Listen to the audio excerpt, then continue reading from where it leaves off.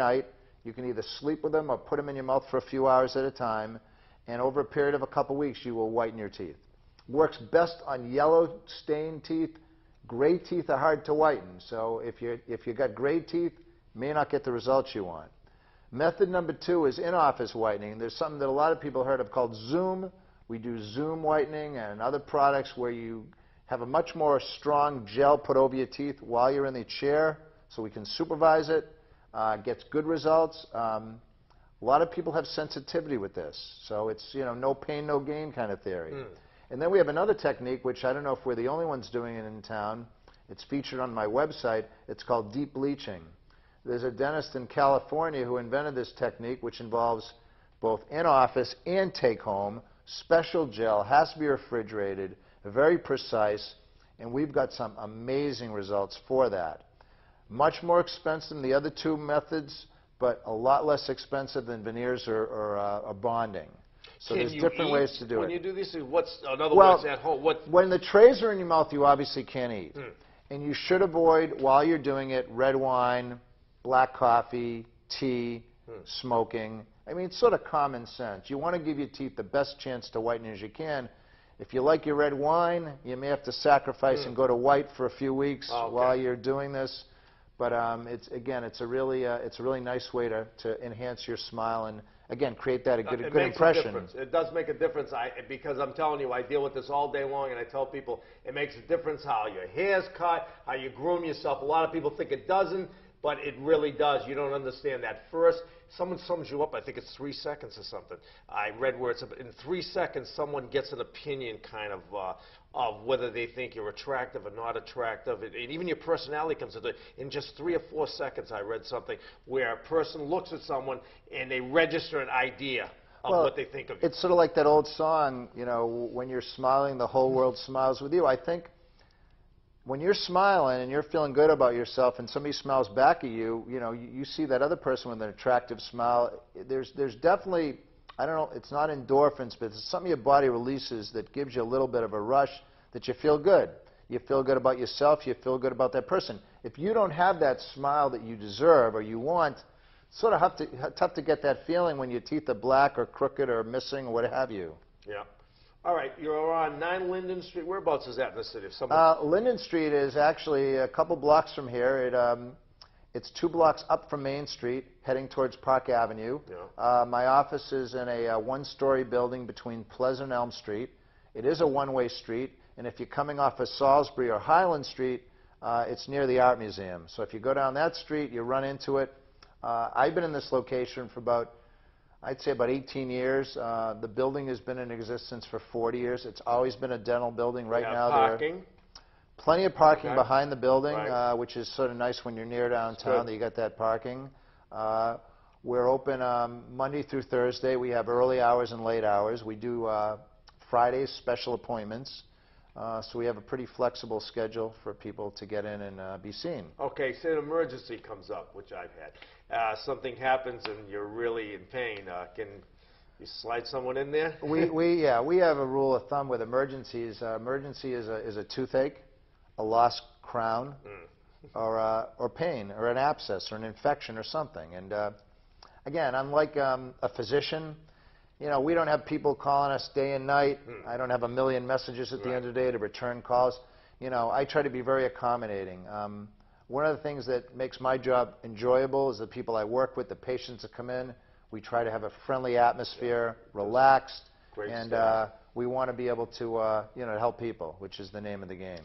Okay, gum disease. What causes bad breath? Bad breath very often is caused by gum disease. Is the bacteria get in your mouth, they produce an odor, a malodor, and if you leave food debris between your teeth because you don't floss, that can create odor. But if you treat that and you still have an odor, it may be due to a digestive issue where you need to see a medical doctor for that. So it's not always, although most of the time it is due to the fact that your gums aren't as healthy as they should be, and plaque and germs are building up and they create an odor. Okay, brushing. In the old days, 3 times a day. What would you suggest to somebody out there? Well, we suggest brushing twice a day is adequate as long as you're brushing correctly. I don't have a toothbrush to demonstrate, but when you come into the office, the hygienist goes over with you good brushing technique. flossing, how to floss properly. We also feel very strongly about certain types of electric brushes. Like we recommend Sonicare toothbrushes because in my mind and our experience with our patients, brushes like that do a better job, especially for people whose dexterity isn't as good as it used to be. You know, when you're 20 or 30 years old, you scrub, it's no big deal, but you get a person in their 70s and 80s with a little bit of an arthritic condition, that electric type or sonic type brush moving around their mouth is going to allow them to do a better job. Oh, wow. So we like that a lot. Do you hear that, Frank, Rocco? See, now even you can brush, see, from someone in their 90s. With time's running out, and he's going to take our little test here. Anything, Stan, you want to get on to the audience before we... No, you know, we touched a lot of subjects, Tommy. If people want to learn more about these topics, check out my website. It's levensonsmile.com. There's a lot of information. Again, with websites today, there are pages and pages of information and links to other specific topics you're interested in. So, you know, we touched upon a lot of important things, but there may be other information that wasn't answered. Give him a call. Like I said, give me a call. I can direct you to him. But, you know, I'm sure you're out there thinking now, geez, I haven't been there 5 years. Even if you've been at a dentist, you might not be happy with your dentist now. This guy's top shelf. He's the best. He's got the latest stuff, and he's very understanding and accommodating. Like you said, his staff, you go in, they make you feel very welcome. Because I know sometimes you go to a dentist or a doctor, the intimidation of it sometimes turns you off. These people make you feel like your family right away, even your first visit. So give me a call. Call Stan, 9 Linden Street. You've got the number up there? Why don't you just say the number out loud? Yeah, it's 508-753-3105. Very good. Okay, Stan, we ready here? I am. Okay.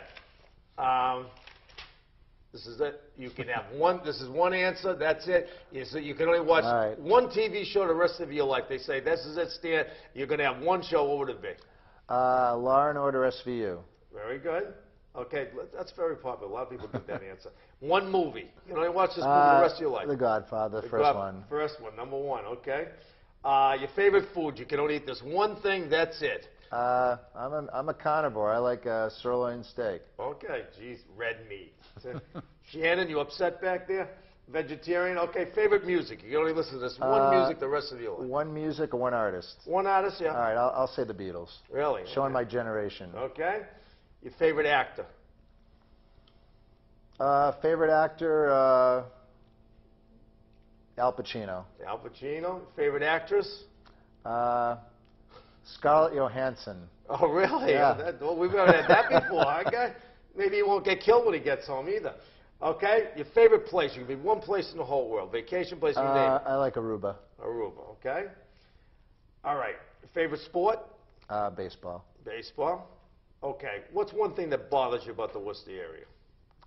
It seems like we take one step forward and 2 back. It's a lot of energy, but it can't seem to get moving. There's a lot of negativity. Right. You know, I'm not a native. I've been here over 20 years. I've had a great life here, so I'm positive about Worcester. Okay.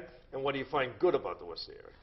The people. I mean, I find good in people everywhere. Yeah. I think people like you, people in the community I meet, the people that I associate with are positive people. So, you know, that's what I like about it. Very good. Come back and see us. Give him a call, really. Get your teeth whitened. He's an amazing guy. Give him a call. Give me a call. I'll set you up, okay? Good boy. Thank you. Take it easy, Stan.